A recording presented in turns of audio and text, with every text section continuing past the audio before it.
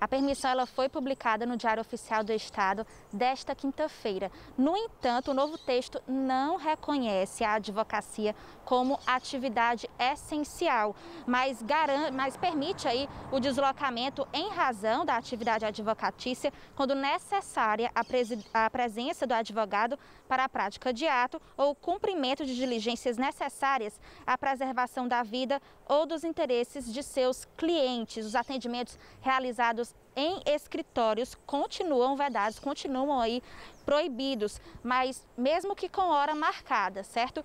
Mas no caso, o que é assegurado com esse novo decreto é a comunicação presencial com os clientes que estejam presos.